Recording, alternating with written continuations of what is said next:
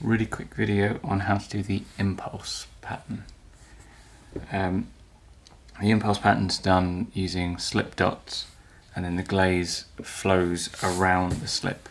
So to do my dots, I use a Zeem slip trailer, one of the bottles with adjustable nozzles, so you can control how much comes out with the nozzles, and I'm using the fat one, which I think is 1 millimeter and a bit. The real trick to this is getting the slip consistency right, and what you're looking for is so that you get this bead. It's not formed any sharp peaks, so if you did a dot and pulled up, it rounds itself off. That's what you're looking for. If it goes to sharp peaks, it will dry with sharp peaks, and when they're fired they'll poke through and it will be uncomfortable to hold, and ceramics can go to a point that's sharp enough to cut you, so it's not ideal. You don't want it too runny, because the water content will mean that it shrinks. So you want a middle ground like that, where it beads up. As it shrinks, it will maybe go down by 1/3, but it doesn't form sharp peaks and it doesn't disappear completely. So that's what you're aiming for. Okay, so here's the piece. This is basically bone dry. Now you can do it to bone dry, you can do it to leather hard. I wouldn't advise trying to do it before, just because you want the clay to absorb the slip at least a little bit as you're putting it on, so that you can turn the piece. If the slip stayed runny, as you turned it round, the dots would want to keep running. This way, by the time they get vertical, they've already set enough that they're not going to move. So relatively dry piece, dots, and then that line is drawn on in Sharpie. It will burn off in the bisque firing. You see me do it quite a lot. Most of the patterns have a Sharpie on it in some form or another, and it doesn't affect the final piece.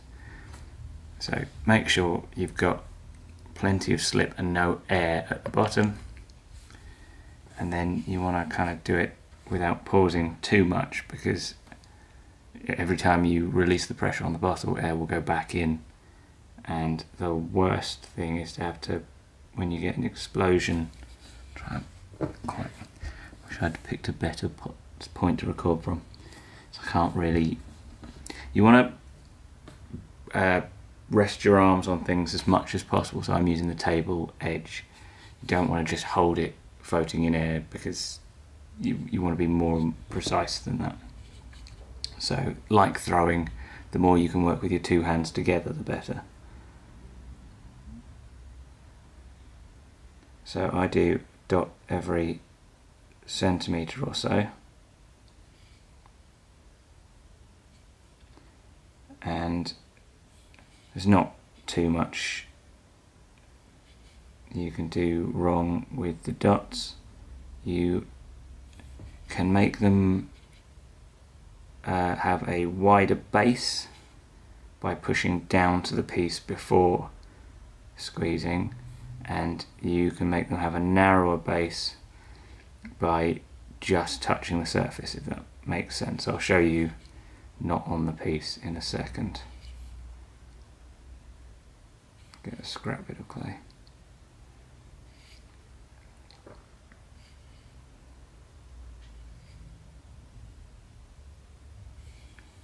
Hopefully you can see what I mean about those dots. If they were runny,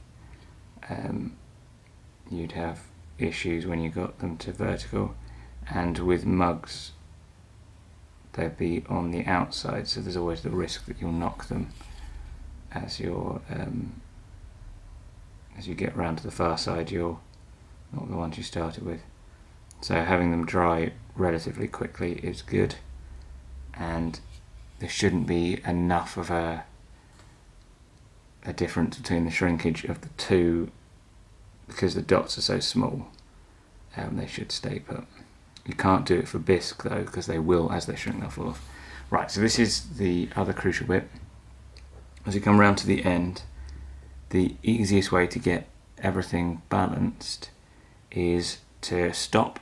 That's 3 dots worth out, and rather than trying to do 3 dots and get them spaced right, you can absorb a little bit of movement in either direction if this was slightly further out or slightly further in, by halving it and then halving it again.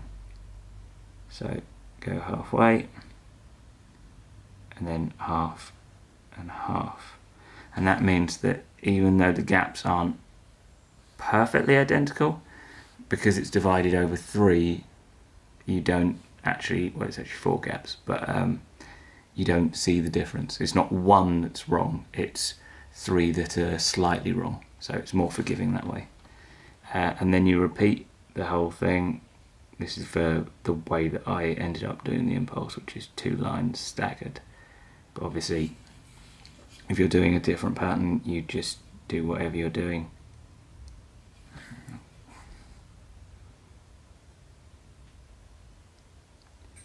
I wouldn't normally, there's a difficulty with recording as well. This is not the most comfortable position to do the dots in, but I'm trying to keep it so that the camera can see it. So find a more comfortable position where you can brace against things, and the positioning becomes easier.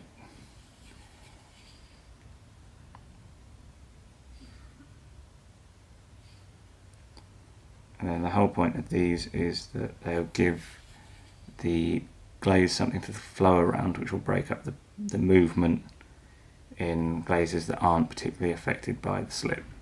But this is using my black slip, which is coloured with iron, chrome, cobalt and manganese, and some glazes will pick up colours from that. So I'll post a few fired examples of pieces after this, including some that pick up the colorants, because they're the more interesting ones in a lot of ways.